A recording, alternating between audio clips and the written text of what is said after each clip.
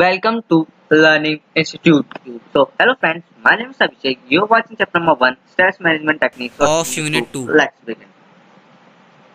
So, first is stress. So, stress has become one of the most serious health issues of 20th century and a worldwide epidemic.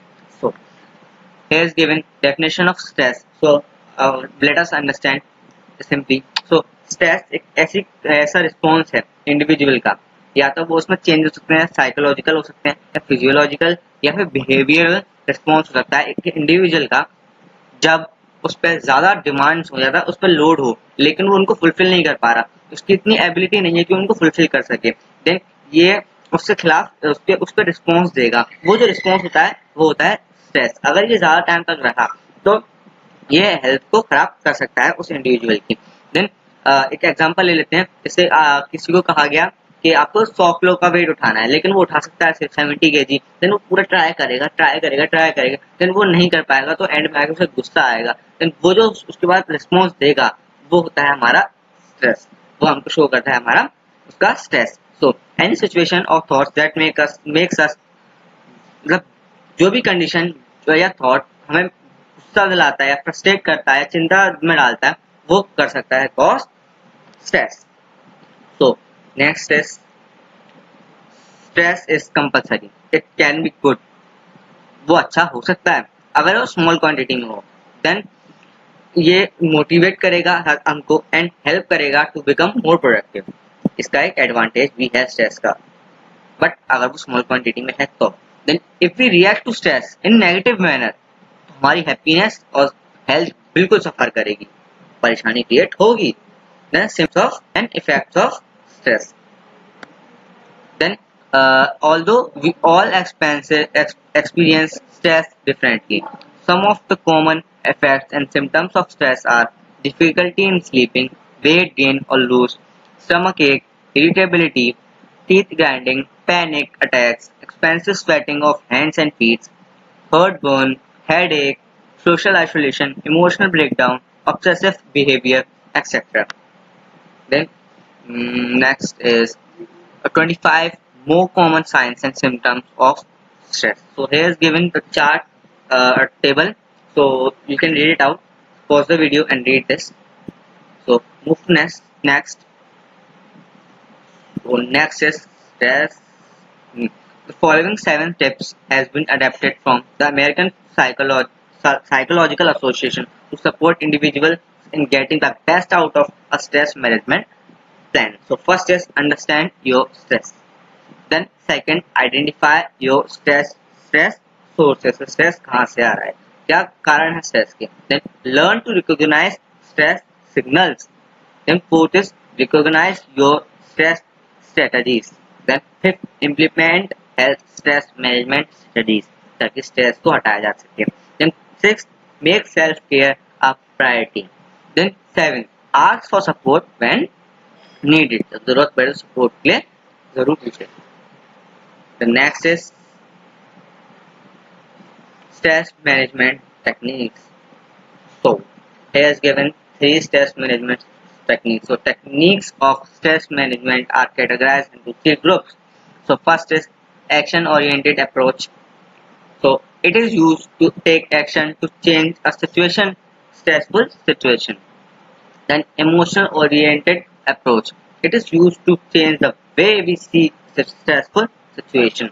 Then acceptance oriented approach, it is used for dealing with a stressful situation which we can't control or handle. So we simply understand. Then action oriented approach, so it is used to take action, means जो हमारे पास stress है उसके खिलाफ हम क्या action लें तो change कर सकते हैं उसकी सिचुएशन को, स्ट्रेसफुल सिचुएशन को चेंज करने के लिए हम उसको क्या एक्शन लें. देन इमोशनल ओरिएंटेड अप्रोच को ये है कि हम उसको, हम पे स्ट्रेस है देन हम उसको नेगेटिवली ले रहे हैं, तो इससे हम उसको किस तरीके से change the way we C a stressful situation, तो देखने का नजरिया बदलो स्ट्रेसफुल सिचुएशन को, नेगेटिव की जगह उसको पॉजिटिव देखो तो स्ट्रेस भी कम हो जाएगा. देन एक्सेप्टेंस ओरिएंटेड अप्रोच, तो ऐसी सिचुएशन जहाँ पे हम उसको कंट्रोल या हैंडल नहीं कर सकते देन उसको डील कैसे करें, वो है ये एक्सेप्टेंस ओरिएंटेड अप्रोच.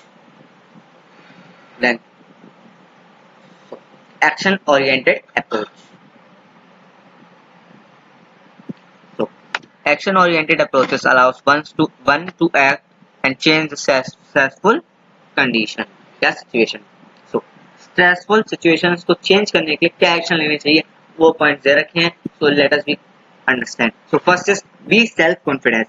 So अगर हम self confident रहेंगे then हमारी जो communication होगी या हमारी जो परफॉर्मेंस होगी वो ज्यादा अच्छी होगी, इफेक्टिव होगी, तो स्ट्रेस कम होगा. Then second point reduce noise.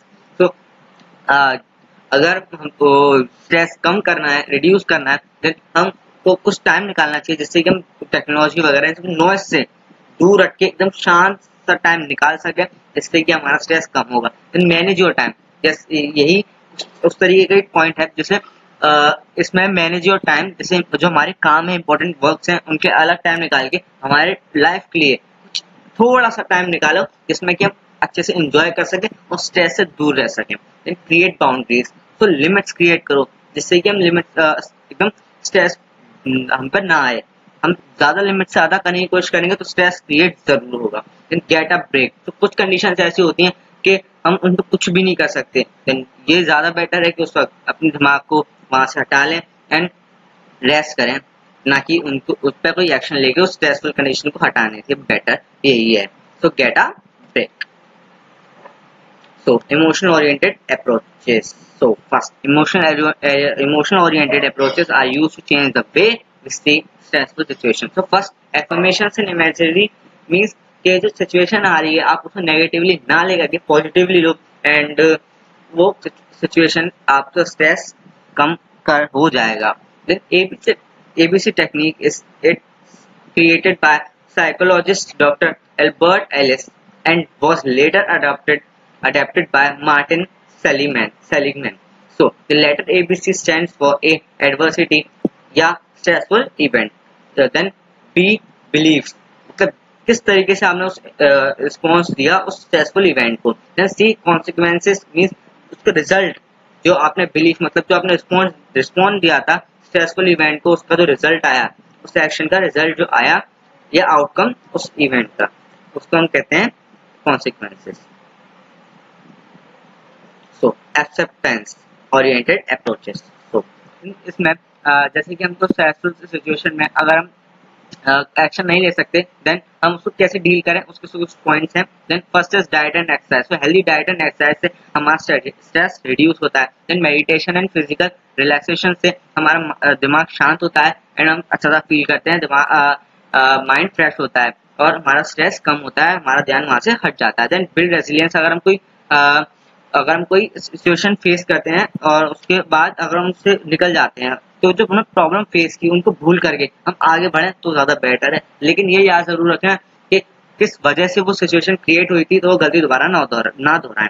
सो जो प्रॉब्लम्स हुई थी उनको भूल करके आगे बढ़ जाना. Talk it out. देन ऐसा कहा जाता है कि अगर हम किसी प्रॉब्लम को शेयर करते हैं तो वो प्रॉब्लम थोड़ी कम होती है, वैसे अगर हम स्ट्रेस को शेयर करेंगे बताएंगे दूसरों को तो वो थोड़ा बर्डन शायद कम हो सके. Then sleep. सो अगर कोई स्ट्रेसफुल सिचुएशन है और हम उसके खिलाफ एक्शन नहीं ले रहे तो बेटर है कि आप सो जाएं, एक अच्छी सी स्लीप ले लें ताकि माइंड फ्रेश हो सके. Then going on vacation and spending time with family and friends. So vacation के टाइम पे तो हम स्ट्रेस को बिल्कुल भूल ही जाते हैं. So this is the last topic of this chapter. So don't forget to subscribe and press the bell icon. अगर वीडियो अच्छी लगी हो तो लाइक जरूर कीजिएगा, अगर वीडियो अच्छी ना लगी तो डिसलाइक कीजिए और नीचे बताएं क्या मिस्टेक्स थी कमेंट सेक्शन में एंड उसको हम कैसे सुधार सकते हैं. तो thanks for watching this video. मिलते हैं नेक्स्ट वीडियो में, तब तक के बाय बाय.